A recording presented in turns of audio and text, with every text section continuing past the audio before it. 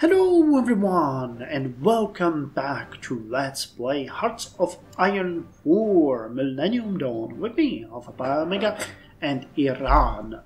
So, the date is 8th of September 2003, and I'm happy with the progress we are making. It is hard work. We have to manage a lot of moving parts at the same time, but I do see a bright future for Iran. At around 2005, I plan to have a little review of where we started and where we are right now, so that we can actually see the fruits of our labor. But until then, we can just roll forward with the Kangiran gas field at this point, and a potential for more shenanigans. How's the fleet upgrades going? Oh, we're fine. We're fine. They're gonna take a while. They are going to take a while.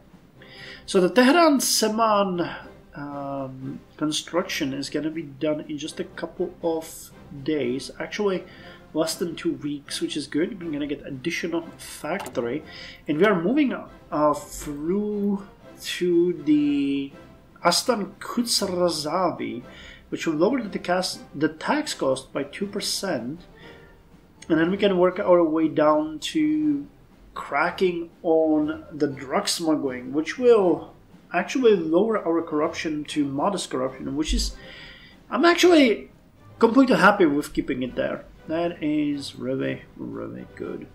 But I don't know if it requires one of the following. Okay, so we don't need to have anything. We can just go with this one, summon a freeway. That might be good too. But I think that after we're done with this, we can turn our attention back to the genetics tree, because those are small bonuses, but they stack up pretty nicely. Especially the health cost is pretty good, because I think I already mentioned it before, but jumping up in the health department is something that we should really focus on. Especially because it lowers the tax cost and gives us extra monthly population and also stability. But the costs are really goddamn high. So any percentage that we can get reduced there is going to be pretty good. But you know, with the medium corruption being lowered to modest corruption, we're going to get additional 2% in tax revenue.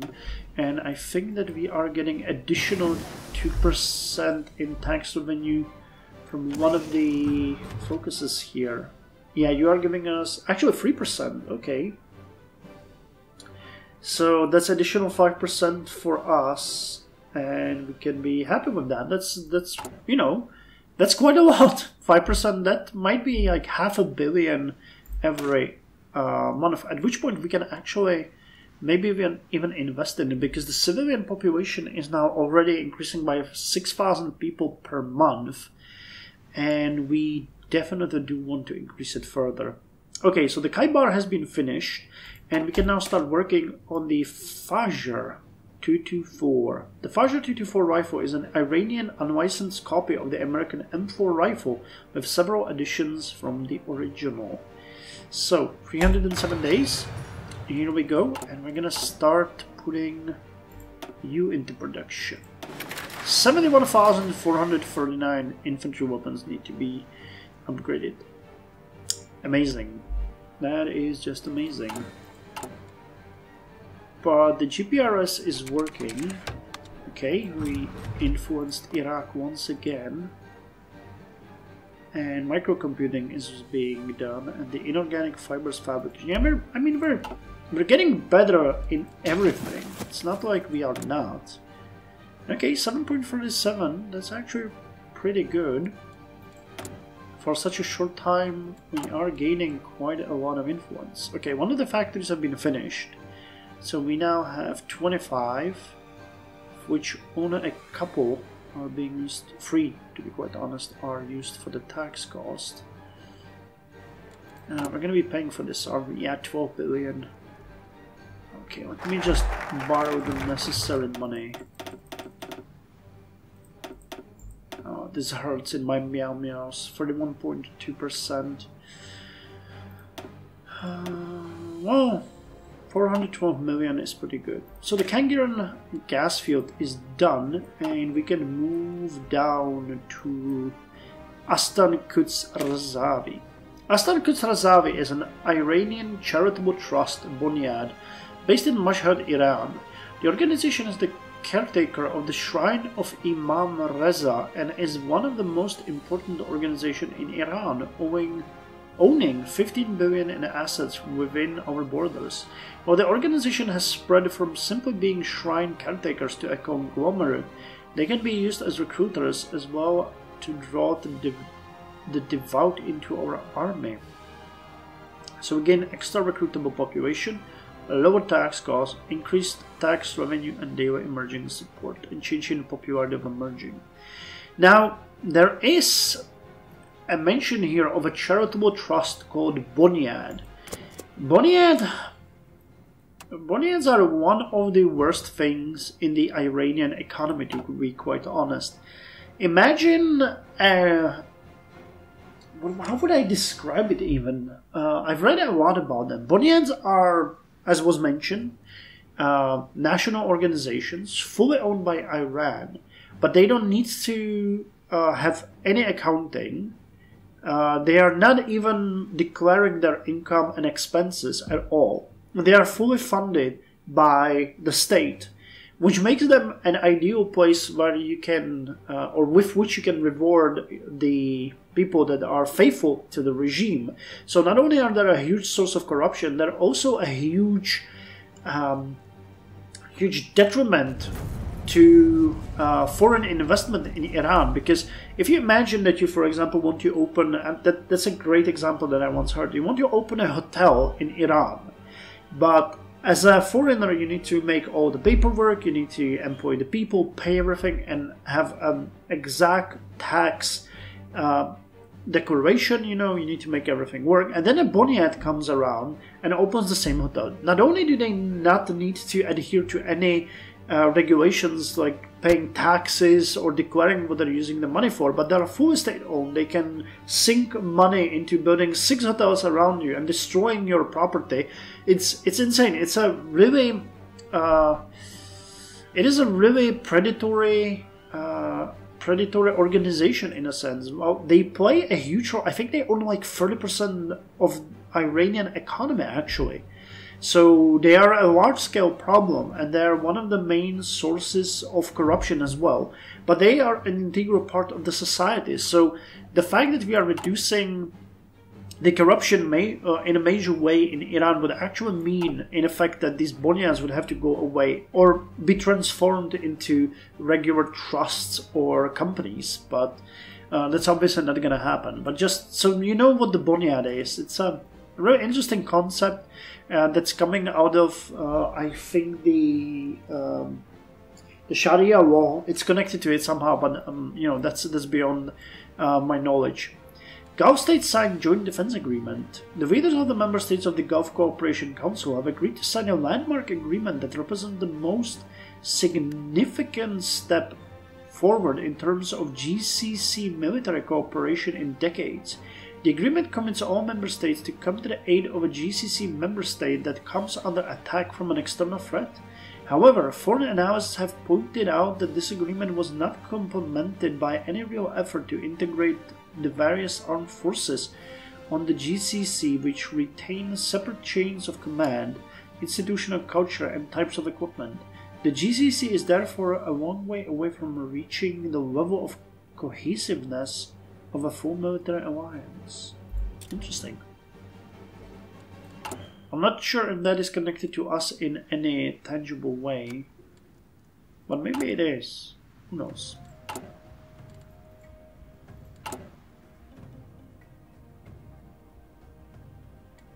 It's plus 60%.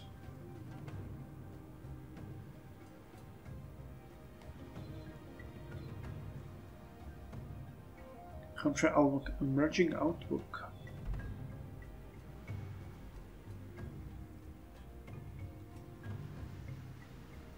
Interesting. I guess the next elections are going to see the current president re-elected. Oh, we can actually do something. Something that I haven't seen. Oh, the supervision. Because stability. Okay, let's get to that because the stability is pretty good for us. And we're already seeing some positive effects here. Political power gain increased, tax cost lowered, factory output and dockyard output increased. Nice, nice, nice, nice. Afghan Northern Alliance took 5 states. Oh, Afghanistan has been united. The Islamic Emirate of Afghanistan was the next. So who won? The non-aligned. Okay. Burhanuddin Rabbani. Non-aligned. So the Salafists have been defeated. The Afghani government have declared victory of the Taliban. The majority of strongest outposts and cities have been cleared of their presence. Well, it's probably victory over the Taliban. The majority of strongest outposts and cities have been cleared of their presence, and most of what fighters remain have escaped across the border to Pakistan. Though the Taliban are reduced to only a few pockets and cells, the insurgency is projected to last many years to come, albeit at lower levels. The victory has shown the effectiveness of the rebuilt Afghani army and the resolve of the Afghani government. Okay, our influence in Iraq has increased to nearly 10%. Good. Continue. Okay, let's start repaying slightly. It's not like we're gonna make a big dent into that, but you know, every bit of peace counts. Okay, so we're paying more for the police. We are down to about $250 million every week. But the GDP is at 1.2 trillion now. Pretty good. This income is at 9 billion every week. That's pretty good. The economy is flourishing. And the Astan Kutsarazavi is now finished, which should... Yep, that bumped us by about 200 million every week. And we can continue with safeguarding the eastern border. That's 20 days. To stability, we get increased opinion with Afghanistan, Islamic Emirate of Afghanistan. Okay, that one doesn't exist anymore. Turkmenistan and Pakistan. And then we can crack down on drug smuggling. The eastern border of our country is fairly large and is surrounded by unstable nations whose people frequently cross our unguarded border illegally, bringing with them a drug trade of opium from Afghanistan, who is the largest producer of opium near us. We must guard this border to stop these unwanted elements from entering our country. 2% stability, pretty damn good. Liquid change. Okay, so did we get... No, we still have... Well, the tax force is only 8% now, but it's still 3 factories. But with the increase of stability that's coming, and that we have through the investment that we're doing right now, we might soon lower it to 2 factories. I mean, I'm playing with this tax cost in mind now, mostly because every factory counts, but, you know, it's 2 factories or 3 factories now, but in the future it's gonna be 10, maybe 20, who knows, you know, it's gonna snowball pretty quickly. Okay, how's our spy numbers? Okay, you got 81% already. And you got 38%. So let's check on Iraq again. What can we learn? Okay, so we have a precise number of their factories. 7 civilian and 5 military. So they are much weaker than we are. I still don't know about their divisions, but they got infantry division, mechanized, AI Armored Brigade, AI Militia, Special Republic Guard, and Fedai and Saddam Unit. They have no navy. Well, they're landlocked. Wait, are they or are they not? No, they are not. They actually have... Wait, no, this is all... No, it's... Okay. They are not landlocked. Okay. But they don't cultivate any navy. They got about 40 airplanes. They got albatrosses, those are checkpoints. Aero L39C Albatross. That's a light jet from my home country. They're repaying their debt probably. Their GDP is 325 billion. Compared to us, they're falling behind really quickly. So spending the influence on them is pretty good. What about you guys? Do we see more? Nope. Not yet. So what could we do with Iraq? Can we play with them a bit? So we could infiltrate civilian administration. We could infiltrate the army or the navy. And we would need 2 agents. We don't have an extra agent here. Counterintelligence.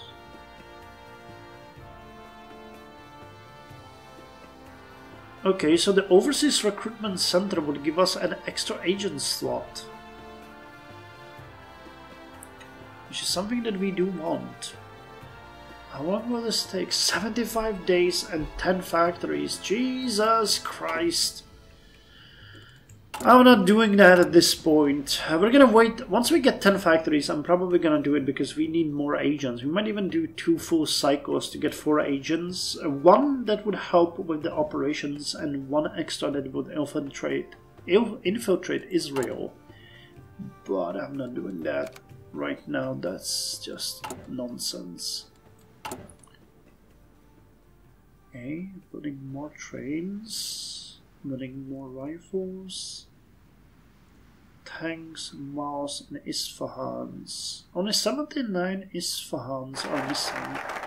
It's pretty good. So the extra stability, and now we can crack down on drug smuggling. The opium trade that has been occurring between our border and Afghanistan's had been an issue for the longest time. But now with the development of defenses on the border, we can finally crack down on the illegal smuggling ring directly. Yes, reduce everything. And we can get another Blue Water Navy doctrine. Submarine attack and convoy raiding efficiency, torpedo cooldown, missile submarines and attack submarines. Well, we're trying to increase our range into a blue water, so far from home will increase our naval max range by 40%. So let's get that. The main goal of our fleet is to operate far from our shores. Extensive networks of logistics and connection to our global satellite network is imperative to ensure the maximum amount of operational integrity around the globe. Yep. I really do not know how far they can reach this point. Well, okay, with that 40% we can reach the West and East Indian Ocean with corvettes. That's the big part, with corvettes. Not with a destroyer, but a corvette, a tiny little dinky corvette. Okay, so we're gonna take the 2 billion that we have here. And are we really paying that much for police?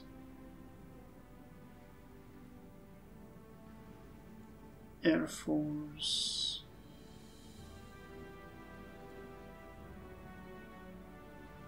Oh, is it this one?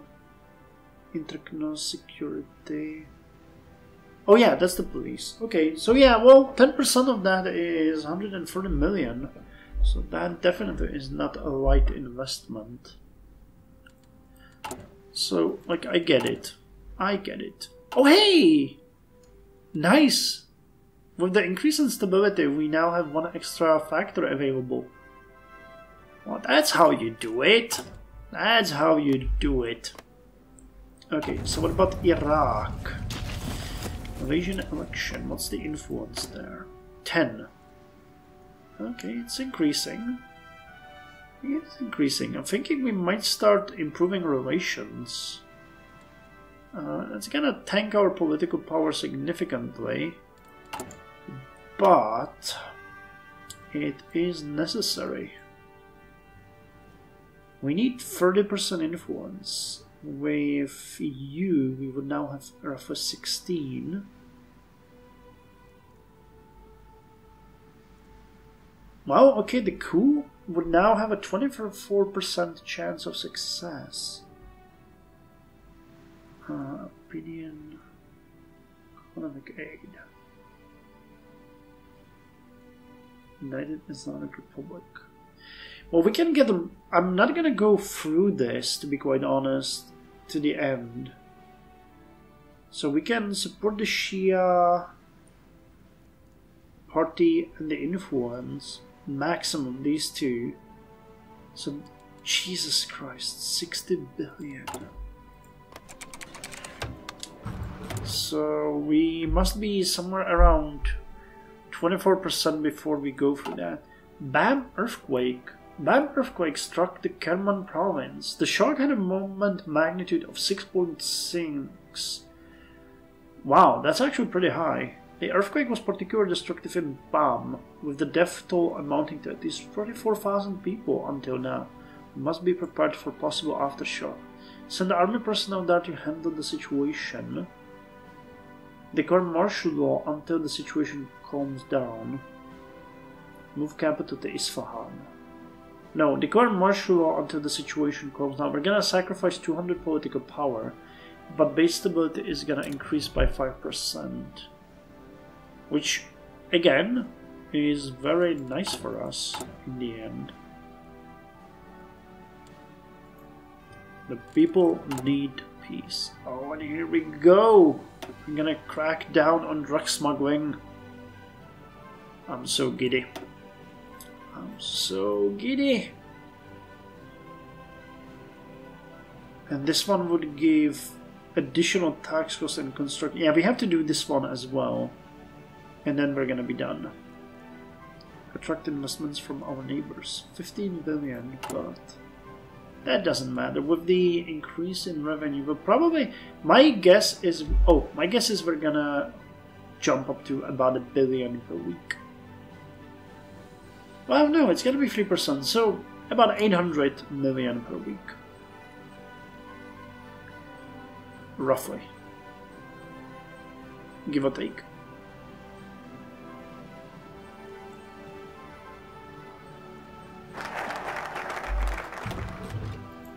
No, well, I thought it would be better, but still, this is amazing. This is amazing. So next, let's do this one. Attract investments from our neighbors. To attract investments from neighboring nations, these foreign countries require space to develop, which we must provide if we are to have them come. This will require various land clearing and land reposition efforts, but it will ultimately be worth it. So we get, wow, one building slot in almost all of our... Or do we have 13 regions? I actually don't know. 1, 2, 3, 4, 5, 6, 7, 8, 9, 10, 11, 12, 13, 14, 15, 16. Okay, so in all of our regions we get an extra build slot. That's actually pretty good. And Iran, Pakistan, Afghanistan and some others will start investing in us. And we get public service investment. Grants tax cost lower by 5%. Tax revenue extra 5%. Construction speed increased by 10%. Amazing. So this is gonna, jump our economy up to the skies. Monthly auto influence. Okay, we have to be more careful with the political power spending now, because we are dropping a bit. But this one is done in 23 days, and at that point, we're gonna start increasing by about 0.5 per day. Yep. And that's good. I mean, we can keep influencing Iraq. With the 6%, we would now jump up to about 20. Target others' influence. Give economic aid. Does this?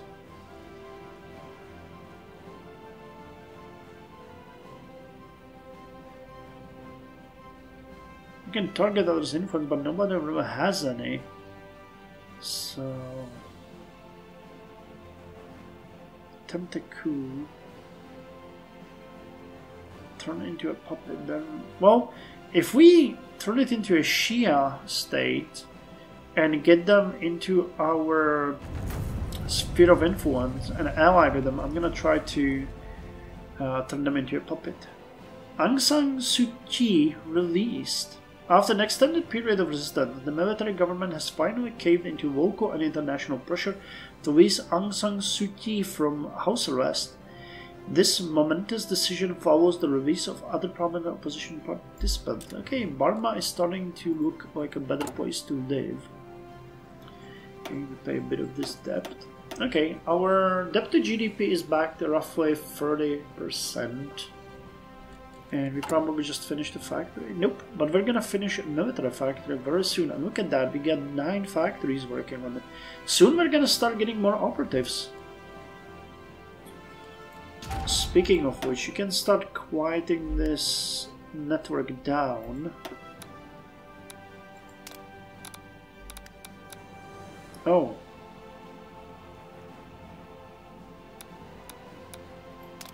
Oh, you can't? Quiet. I thought that you can...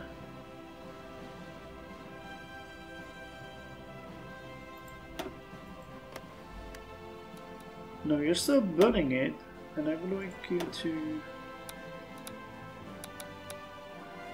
you will have to... You can quiet someone else's network, okay. Well, let's keep you at 100. That's actually pretty good. We get a nearly 60% civilian intel and 44% on the military intel. It's pretty good. Pretty good. Saddam, we are on to you. We're learning most of your secrets. Look at that. We're getting almost 800 million per week, which is mostly because we finished this one. Yep, and now our political power is increasing. Good.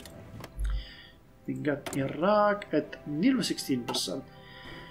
Central Bank of Iran warns of possible housing bubble. Great. Dear Saeed al-Husseini Khamenei, we regret to inform you that a sizable portion of our expert team, the best and brightest Iranian economists, are spotting early signs of the Iranian housing market is overheated and could be heading towards a bubble that's ready to burst. Keep in mind that predicting the future is difficult and hard work, so it may be that our experts are wrong. We would, of course, never dream to give you excellency orders on what to do, but making some adjustments now will be less painful than a full-blown crisis in the future. Let's cool down the markets.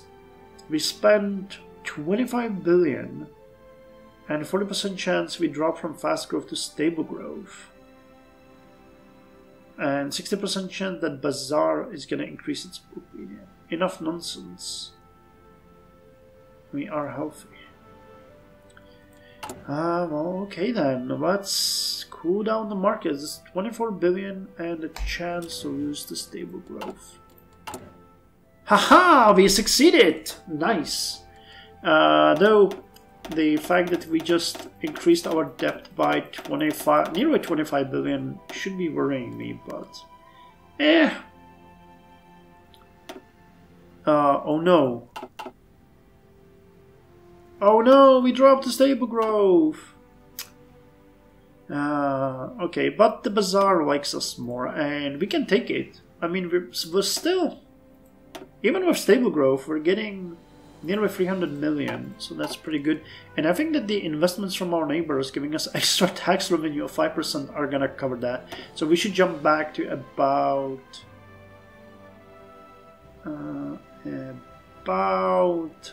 800 million that we were getting. The issue with the construction speed though, 25%, that's a big difference. Okay, so where are we gonna put that military factory? I think I'm gonna put it on the small arms, because that is something that we have been working towards. And let's put the other factory in there as well. So the investments from our neighbors are done. Wow, where did we get that 16? Oh, okay, we... did we pay? Oh yeah, we paid 15 billion. Okay, so our debt is now nearly 33%. But the weaker income is 725 million, which is pretty good. We have a tax cost of 2%. So we get 11 factories now working on the military factory and 15 working on Tehran's civilian factory. So that means that I can now go ahead and get the Overseas Recruitment Center, which is going to give us extra agent slot. Happy to get that. And we can... Pakistan, we don't want that. The 25 billion now would be beneficial, but it's not something that we need like right now. So let's instead turn our attention to the Royan Research Institute, which is going to increase our research speed by 2%, and we'll call it an episode. The Royan Institute is an Iranian clinical research and educational institute dedicated to biomedical, translational, and clinical researches, stem cell research, and infertility treatment. Established in 1991, then approved by Ministry of Health as cell-based research center in 1998, the center has done many groundbreaking achievements thanks to Iran's liberal laws on stem cell research. Nice. So we get a bonus to the next. Wait, will we manage? Because if I want to get the next genetic engineering, 641 days. 40 days, okay, so we'll manage that. Oh, and we'll get a 2% boost to our research, which is now at 40%. And microcomputing is going to be done soon, so we're going to effectively jump to minus 43. Okay, we're doing it.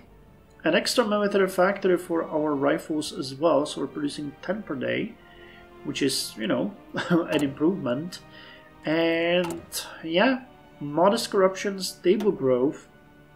But I'm gonna hope that we can get the fast growth soon.